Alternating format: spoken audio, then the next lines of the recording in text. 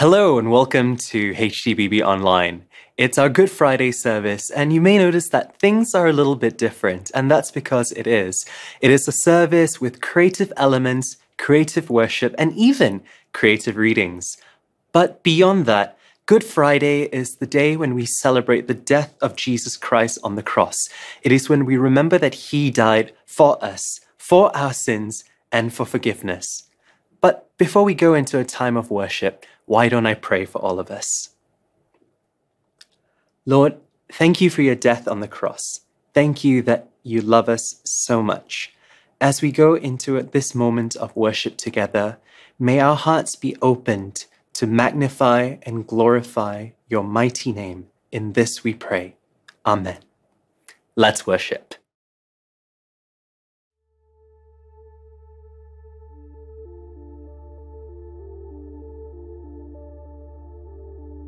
Who has believed our message, and to whom has the arm of the Lord been revealed? He grew up before him like a tender shoot, and like a root out of dry ground. He had no beauty or majesty to attract us to him, nothing in his appearance that we should desire him. He was despised and rejected by mankind, a man of suffering and familiar with pain. Like one from whom people hide their faces, he was despised, and we held him in low esteem. Surely he took up our pain and bore our suffering, yet we considered him punished by God, stricken by him and afflicted. But he was pierced for our transgressions, he was crushed for our iniquities. The punishment that brought us peace was on him, and by his wounds we are healed.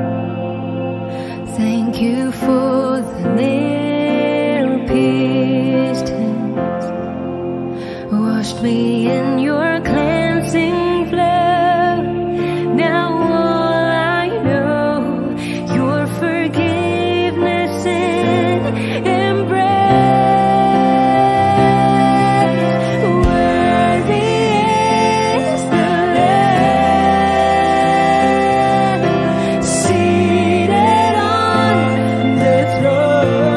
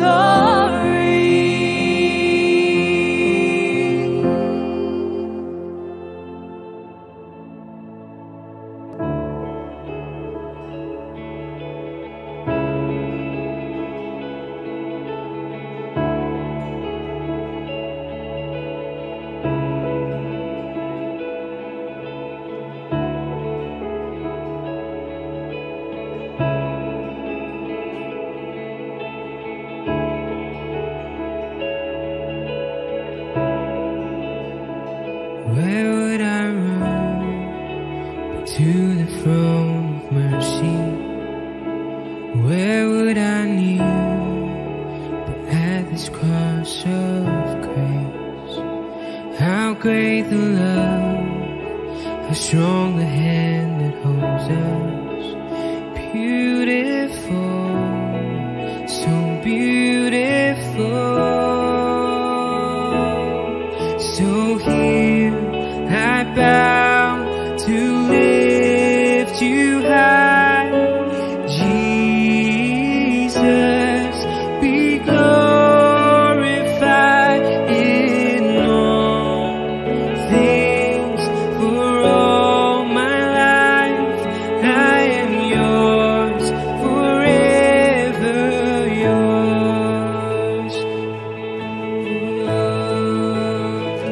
There is a King who bore the scars of healing. There is a Son who came in grace and truth. How great the love that carries us to kindness. Wonderful, you're wonderful.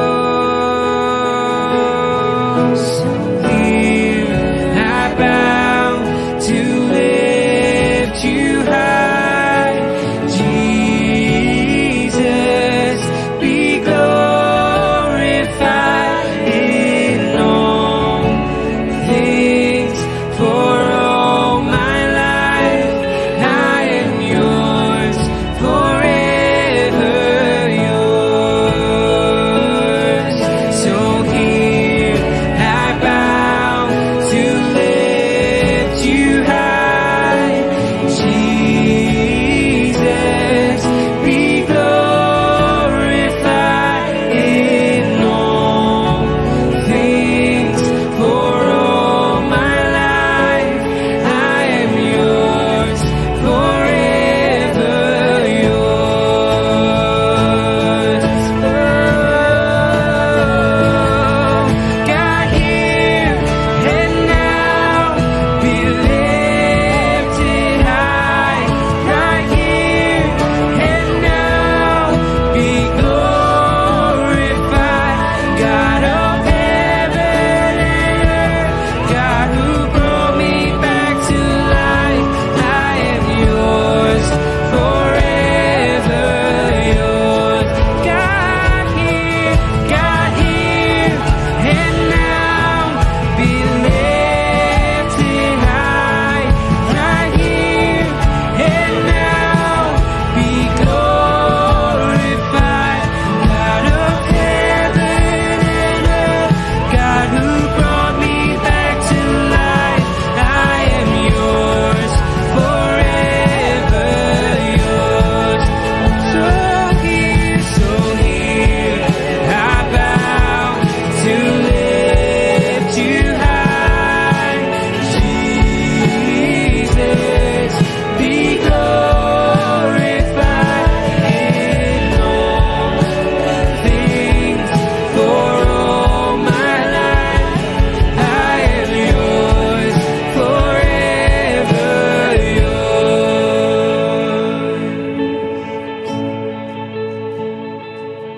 So here I bow to lift you high, Jesus, be glorified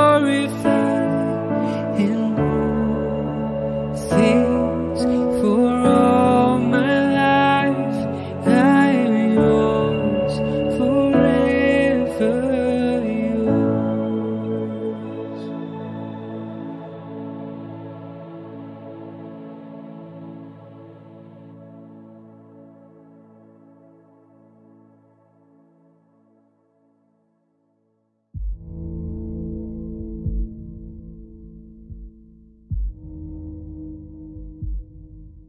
Meanwhile, Jesus stood before the governor, and the governor asked him, "Are you the king of the Jews?"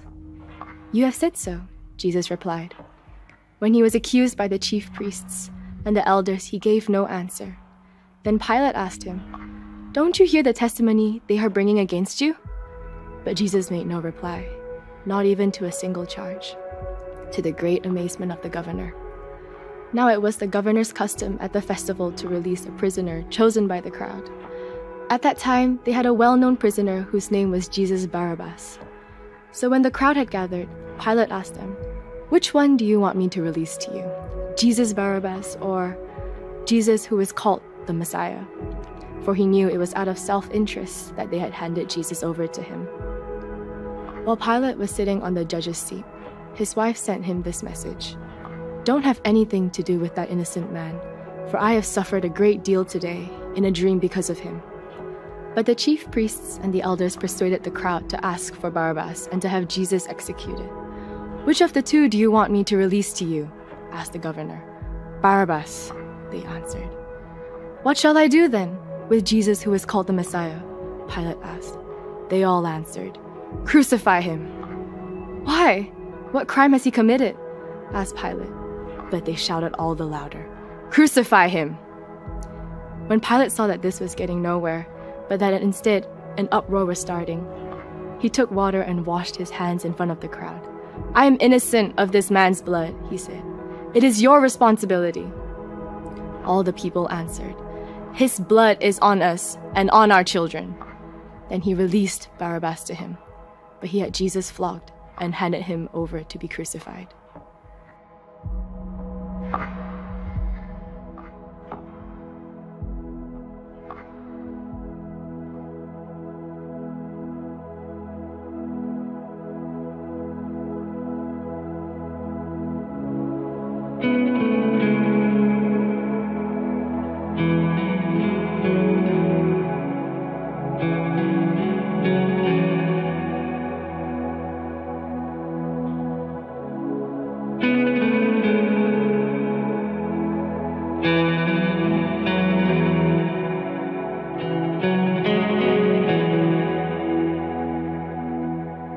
This pieces broken and scattered, in mercy gathered, mended and whole, empty-handed but not forsaken.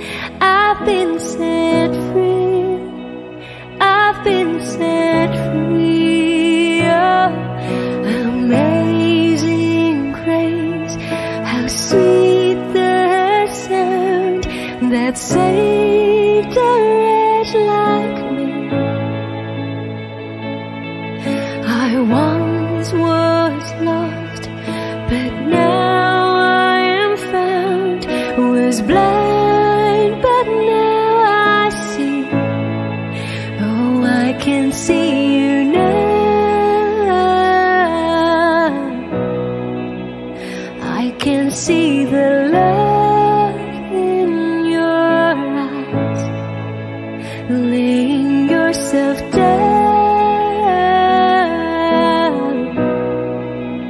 raising up the broken to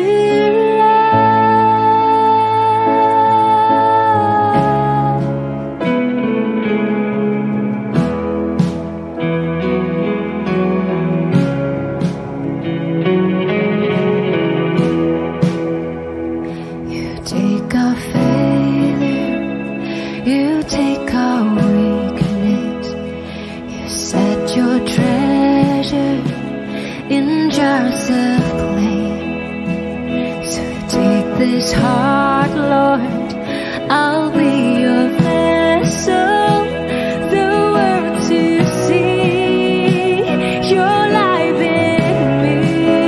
Oh, amazing grace, how sweet the sound that saved a wretch like me.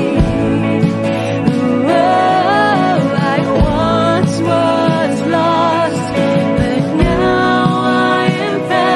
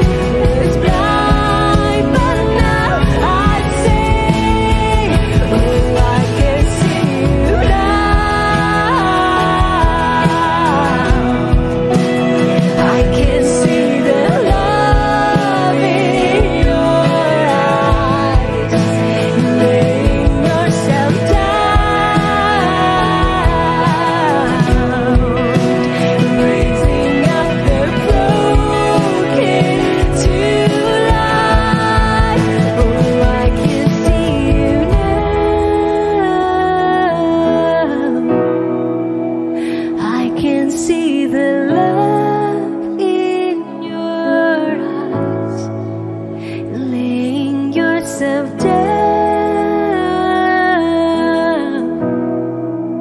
raising up the broken to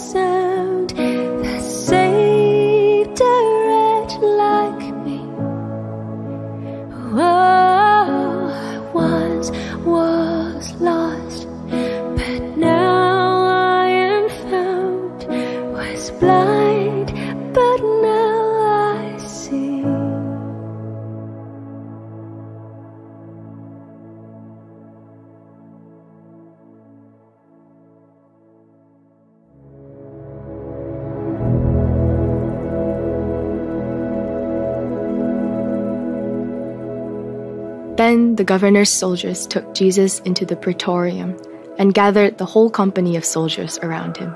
They stripped him and put a scarlet robe on him, and then twisted together a crown of thorns and set it on his head.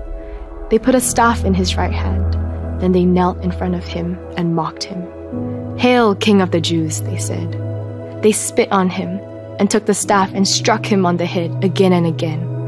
After they had mocked him, they took off the robe and put his own clothes on him. Then they led him away to crucify him. As they were going out, they met a man from Cyrene named Simon, and they forced him to carry the cross. They came to a place called Golgotha, which means the place of the skull. There they offered Jesus wine to drink, mixed with gall. But after tasting it, he refused to drink it. When they had crucified him, they divided up his clothes by casting lots. And sitting down, they kept watch over him there. Above his head, they placed the written charge against him: "This is Jesus, the King of the Jews."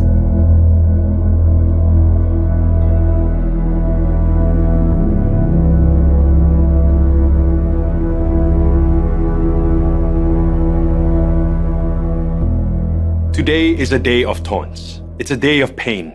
It's a day that shouldn't be easy to celebrate.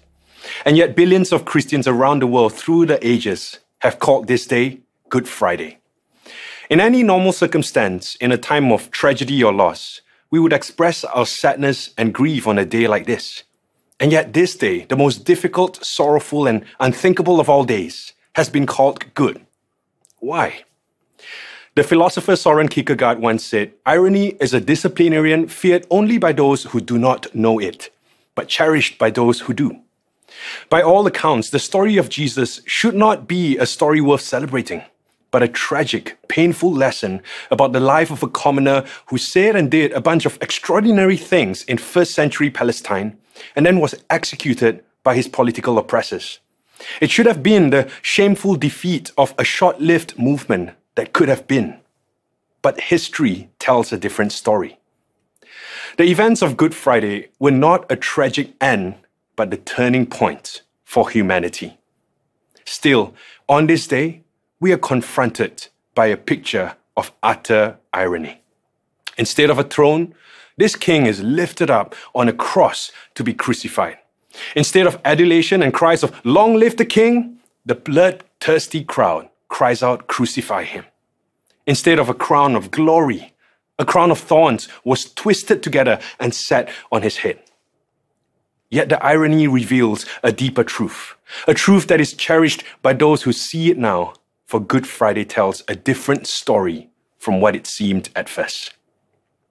Today, I want to invite you to contemplate the truth of the cross through a different lens. For here on Good Friday, there is a beautiful truth to be found even within the ugly cruelty of the cross. When my 4-year-old son Levi found out that his school cat, Mr. Noisy, had died, he cried at the shock and confusion of losing something dear to him. And my wife Jacinta and I, we processed with him the meaning of death and the hope that we have as Christians, that death is not the final end. It looks final, and yet the best comes after it. Later that evening, as Levi got ready to go to bed, he said to me, "Daddy, can you pray that I will die so that I can go to heaven now and see Mr. Noisy?" I said, "Good question, and your mother will answer that." The cross of Good Friday looked final, and yet the best came after that. It should have been a bad day, and yet something good was being fulfilled.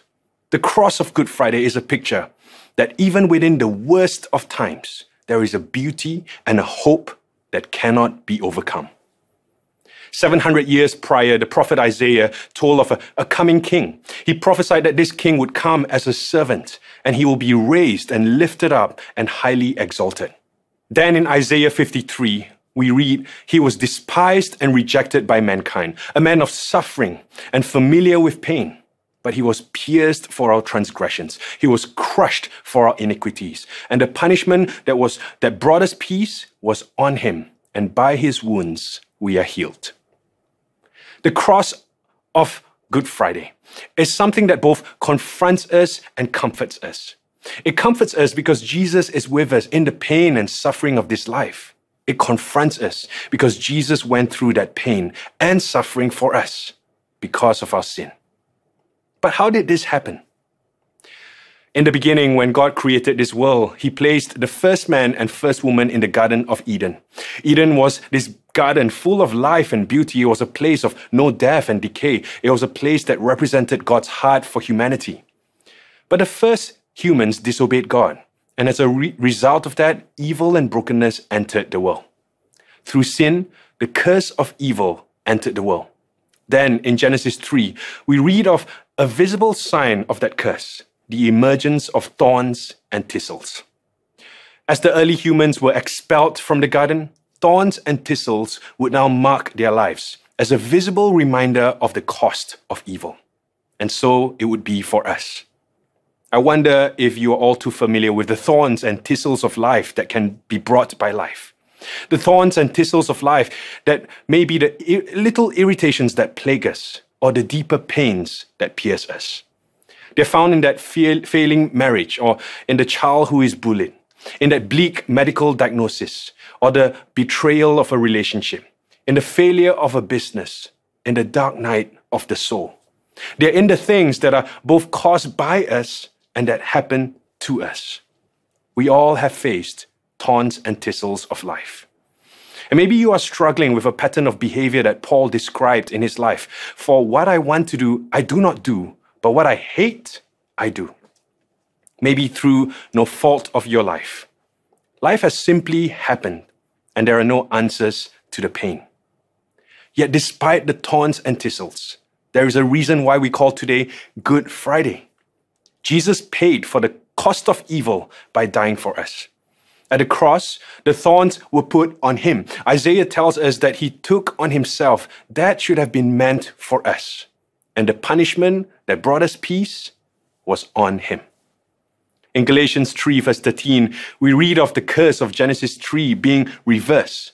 It says, Christ redeemed us from the curse of the law by becoming a curse for us. For it is written, cursed is everyone who is hung on a pole. For in the same Garden of Eden, where the thorns emerged, a promise was also told of the coming king, who would one day undo the curse of the fall.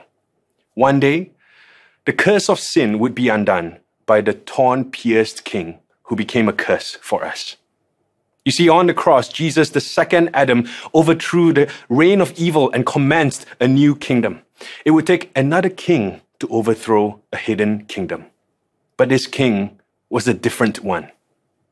From the moment that Jesus was born, there were already rumors about his coming ascendancy as king. Herod, the king of the Jews, was so disturbed by the news of a new king of the Jews that he ordered the slaughter of all baby boys in Bethlehem who were less than 2 years old.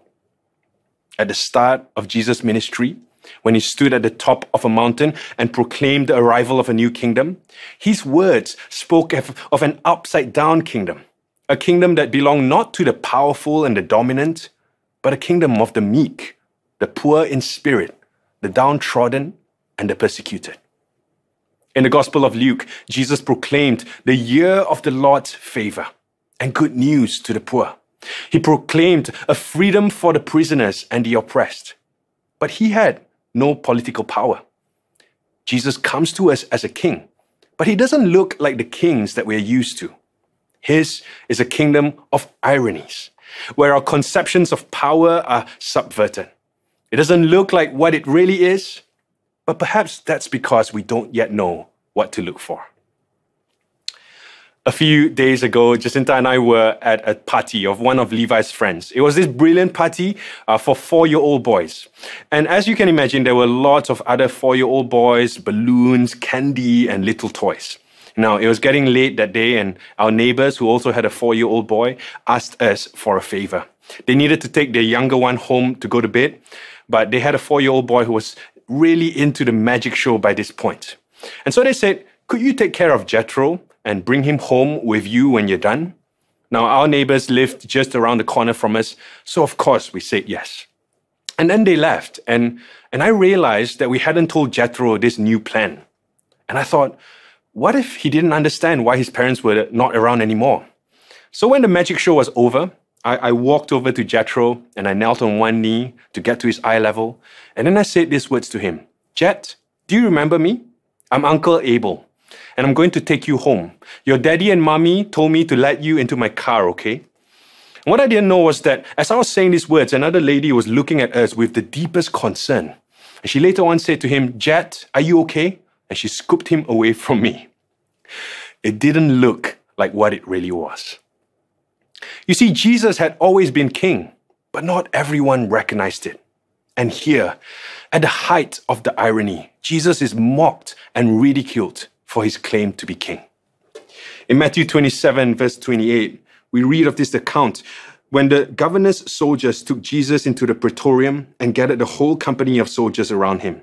They stripped him and put a scarlet robe on him, and then twisted together a crown of thorns and set it on his head. They put a staff in his right hand, and then they knelt in front of him and mocked him, saying, "Hail, King of the Jews," they said. They spit on him and took the staff and struck him on the head again and again. After they had mocked him, they took off the robe and put his own clothes on him. Then they led him away to crucify him. Yet what these soldiers didn't realize, as they were mocking him and setting a crown of thorns on his head, was that they were taking part in the inauguration of their king. As Jesus hung on the cross to die for the sins of the world, a sign was put over his head saying, "This is Jesus, the King of the Jews." You see, the cross was a tool of cruel execution. It was said of the Roman Empire that they found it too brutal themselves that they eventually banned it. But it wasn't just a tool to kill, it was a tool to shame and to deface. You know, there are many deaths that are cruel and painful. And then there are some deaths that are worse than even the removal of life. The cross was designed for the removal of dignity. Naked and spat on, Jesus was bleeding from the beating and the whipping of the guards. And then he was nailed to the cross that he himself carried. Jesus was hard to recognize as the man that his loved ones knew, much less as the King of the Jews. Maybe today you are too going through a kind of emotional defeat, a loss of your sense of self. Maybe it's not a physical illness that you're facing, but a kind of defacing, a removal of your value and identity. In some ways, you could say that shame is a kind of death. At the cross, Jesus showed us the kind of king he is. He is the king who bore unbearable shame and indignity. And the very thorns that represent our sin was put on his head, a symbol of his subversion of sin. The very thorns that were used to mock his identity then revealed him for who he really is, the King of all kings. I wonder, do you know this king? This kingdom that this king has is a donkey-riding, feet-washing, bread-breaking, leper-cleansing, Samaritan-loving kingdom. He is a servant king, two words in society normally as far opposed to each other as possibly can be. At the cross, Jesus defeated evil and sin forever. He reversed the curse of sin, but he did that in an unexpected way by dying a criminal's death and taking the sin of the world upon him. You may know this king, or you may not know of this king, but my question to you today is, would you place your trust in this king? The story is told of a group of soldiers who were taken hostage in the Vietnam War. They were abused consistently. They were treated really poorly by their captors. And in fact, their captors would taunt them constantly by pretending to rescue them all the time. They would put on a show about being freedom fighters who had come to rescue them, and then they would mock them as they looked relieved and then put them back in captivity again. And this would go on for many times until finally these soldiers would be so depressed and hopeless that they would just resign to the fact that they would never be rescued. One day, a group of Marines was sent to rescue them.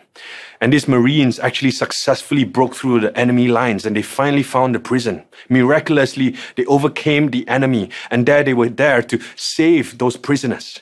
And there in the darkness of the prison, the Marines found the soldiers lying helplessly on the floor of their cells. But they encountered a problem. Though they were there to save them, the prisoners wouldn't trust any liberating force anymore. They had been so used to the lies, they had lost their ability to trust anymore. Then one Marine had a brilliant idea. In a stroke of genius, he dropped his weapons, he took off his helmet and his military uniform, and he went down to the floor to lie down with the soldiers. With great vulnerability, he stripped himself and got to the floor and told the prisoners, "We are here to help you and to set you free." And in that moment of great courage, they believed him and they began to get up and leave the prison. You see, Jesus is the great and sovereign King who came to save you. But he's also the King that you can trust. He came to establish a new kingdom built on love and service. He came to overcome death itself by facing death face to face. He reversed the curse of sin so that you may know a life of fullness. And he did it in an ultimate act of love by giving his life for you. So this Good Friday, look at the cross that should have been the end of a movement, but that really became the turning point of history. Look at the crown of thorns that should have devalued his worth, but that really became the fulfillment of the promise of his kingdom. Look at the hope that lies behind the worst of all nights. For on this Friday, what was meant for evil was turned for good. Let's pray. Jesus, we thank you for what you have done for us on the cross. We thank you that on a night that was so tragic and cruel, so ugly and so brutal, that hope and beauty could not be hidden. And we thank you that today we can trust in you as our great King. So we look to you. We look at the cross today with gratitude, with the hope that only comes from you. In Jesus' name, amen.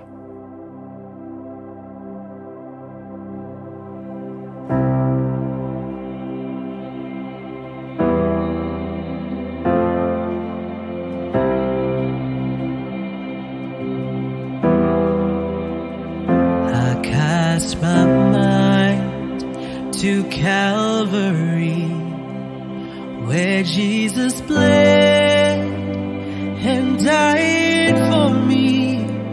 I see his wounds, his hands, his feet, my Savior on that cursed tree.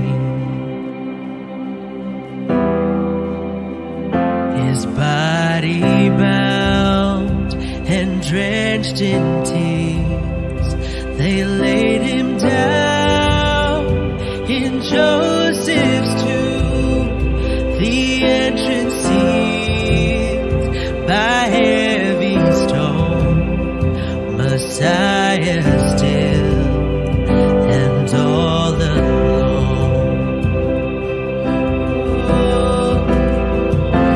Oh, praise the name of the Lord.